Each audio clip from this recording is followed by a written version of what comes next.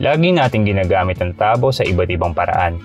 Sa pagligo, sa pagugos ng mga bagay, paminsan ginagawa pa itong lalagyan. Kadalasan, taken for granted na nga eh. So sobrang dalas ng gamit natin sa kanya, nakakalimutan natin ang halaga nito. Pero bakit parang tayo lang ang gumagamit nito sa araw-araw nating routine? Bakit hindi ito parte at tinatanggap ng mga taga-ibang bansa? What makes the tabo a Filipino thing? Let's unfold and understand Tabo.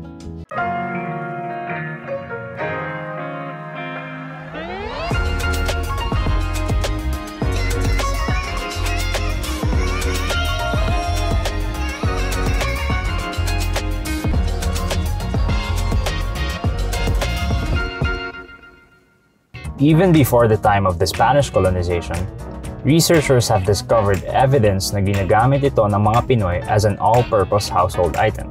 Mas madalas ay ginagamit daw ng mga ninuno natin ito panghugas ng paa at kamay bago pumasok ng bahay.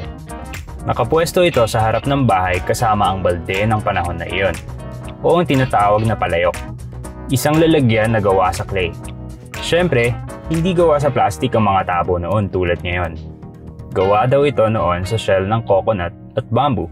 Our neighbors all have an equivalent of the tabo, no? The Malaysians, the Thais. In front of your home, you will have a palayok na may tubig. And at least in the other countries, you then use the tabo or the equivalent, English ladle.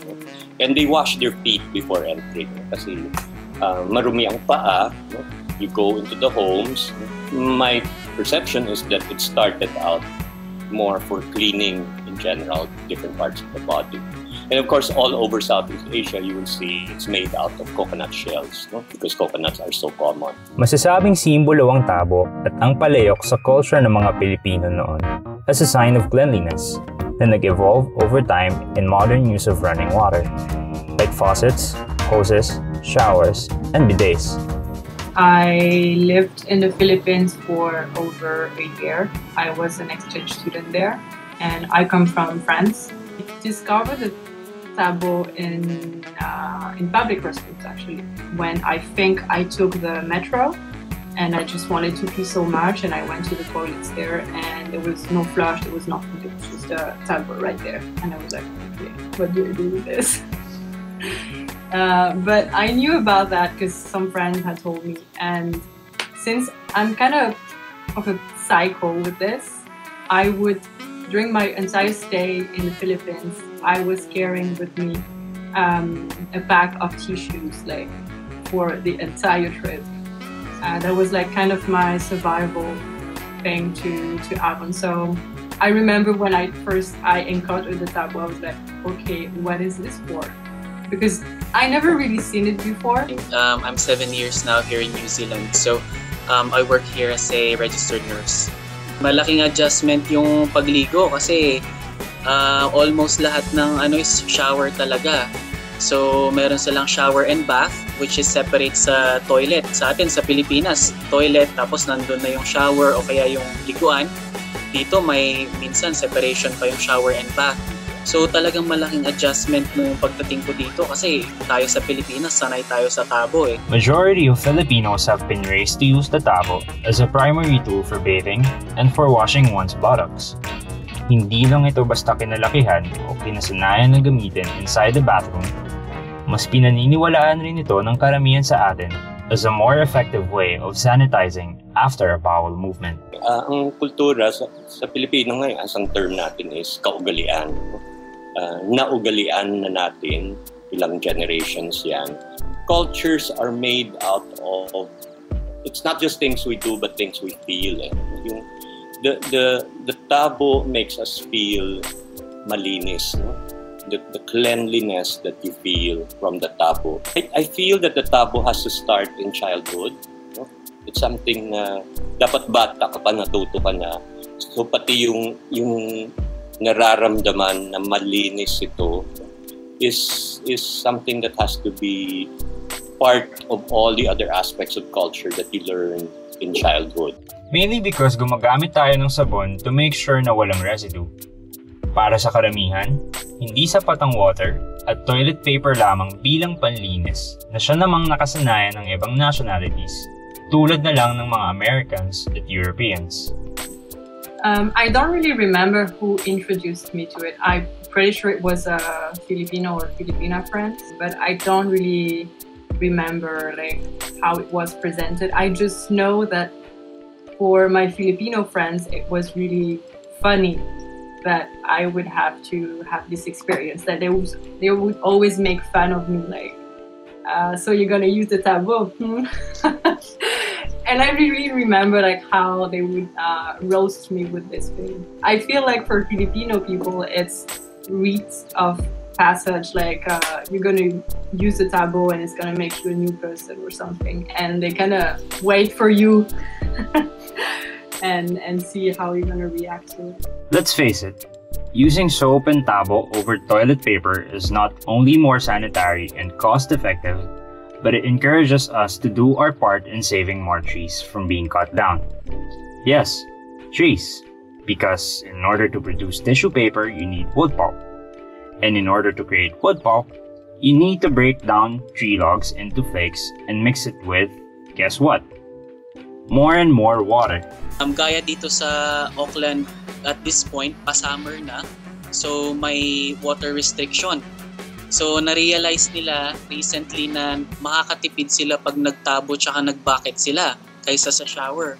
Kasi may water restriction na nililimit nila yung shower ng 4 to 5 minutes per person. So advice ng government. So nung na-discover nila na may tabo tsaka may bucket, medyo nag-shift yung perspective nila. Sabi nila, oh, okay pala to, nakakatipid tayo sa tubig. Magtabo tsaka mag-bucket na lang tayo. So meron pong mga Kiwi friends and Maori friends na gumagamit na rin ng bucket tsaka tabo. Humigit kumulang 17 puno at 20 galon ng tubig ang kakailanganin ng mga manufacturers para makapag-produce lamang ng 1 toneladang tissue. Isipin mo, yung ginamit na tubig sa pag-produce ng tissue, sana pinanghugas mo na lang ng puwet mo. Nakasave ka na ng puno, mas malinis ka pa. O, di ba? How about naman sa shower? Ayon sa DENR, kapag naliligo ka gamit ng shower at hindi mo ito isinasara habang nagsasabon ka, o naman, nakakapag-aksaya ka ng 9 liters up to 45 liters of clean water every minute. Siyempre, depende to sa gumagamit. Merong shower heads na malakas ang daloy ng tubig, meron rin namang mahina. Tinitipid mo ang tubig, no? Because you scoop up the water, you know how much to pour, no? Hindi lahat, hindi sabay-sabay, no? So yes, it is a water conservation measure, and maybe that's why it clicked so well, because many households in the Philippines still lack water. Even in your middle-class subdivisions, mahina pa rin ang pressure. Obviously, mas kaya nating makatipid sa paggamit ng tabo at timba kumpara sa paggamit ng shower, dahil nakokontrol natin ang amount ng tubig na kinukonsumo natin. Sa paggamit ng tabo, kumukonsumo lang tayo ng sapat na tubig para sa kanya-kanya nating pangangailangan sa pagligo. Hindi katulad sa shower na may tendency tayo to leave it running even when we're not actually using it. So either be responsible enough to turn off the shower when you're not using it, or just use tabo and timba instead. I think that's like a major thing to have, because you can use the restrooms like every time if you have this, I feel like. And I don't know, I think it's also very cultural. I realized that in South Asia and also other countries in Asia where people are not really using toilet paper as much as in Europe, or you consume it like a lot. It's useful because it's the cleanest way and the easiest way and less polluting. Let's face it, our bodies of water are becoming more polluted each day. Ultimately, the biggest concern here is our depleting clean water resources, and how we can play our respective roles in conserving water amidst the increasing risks brought about by global climate change. Last year lang, nagkaroon ng series of water supply interruptions within Metro Manila, which shows na posibleng masalot na tayo sa supply in the years to come. I'm a toilet paper person. I grew up with toilet paper. No? My kids grew up with the Tabo, and they do not like toilet paper. And I hear this very often. It cuts across classes, no? Hindi lang sa masa, no? Kahit sa mga mayaman sana. No? Ang tingin nila, toilet paper is actually dirty. No? What about the bidet? Iba pa rin ang bidet. No? Spray lang kasi yan. No? Yung Tabo is personal. And it's an art. I'm always amazed at people who know how to use the Tabo in there. But people know how to balance themselves. People know how to... There's an angle with which you use to throw the water. No? So there is art that goes with the Tabo. No? And I think we should teach it in schools. Dapat sa good manners and right conduct, kasama din yan. No? Get around to shaking hands again with people, I will think, ano kaya ito? Toilet paper man or Tabo man? So ngayong alam na natin ang advantages ng paggamit ng Tabo, masasabi natin na isa ito sa mahalagang gamit sa bahay. Kailangan nating ma-appreciate ulit ang pagkawais ng ating mga ninuno para makagawa ng ganitong gamit. Very important ang Tabo sa Filipino culture kasi it's already ingrained in our DNA. So siguro kabataan natin, kabataan ng parents natin, kabataan ng mga grandparents natin, they've been using Tabo. Could be in either form, could be the plastic Tabo, could be the coconut husk. Pero it's been ingrained in our culture, in our DNA as Filipinos that it's quite different and it's quite unique pag nakaupo ka tapos may Tabo, batya, and it's kind of social as well kasi syempre nung kabataan natin or dyan sa Pilipinas kung naliligo ka sa may poso o sa labas, so very social na may kasama ka ring naliligo. So I think it's really ingrained in our DNA as Filipinos na kailangan natin ng Tabo sa pagligo. Maituturing nating simbolo itong Tabo ng ingenuity ng mga sinuunang Pilipino. Bukod sa nakakatipid tayo sa tubig at kuryente sa paggamit ng Tabo, malaking bahagi rin ito hindi lamang ng pamumuhay natin kundi ng sariling kultura rin natin. Tuluyan mong maging staple appliances ng banyo ang shower, toilet flush at bidet sa ating bansa, makakatiyak pa rin tayo na kailanman ay hindi mawawalan ng silbi para sa ating mga Pilipino ang Tabo.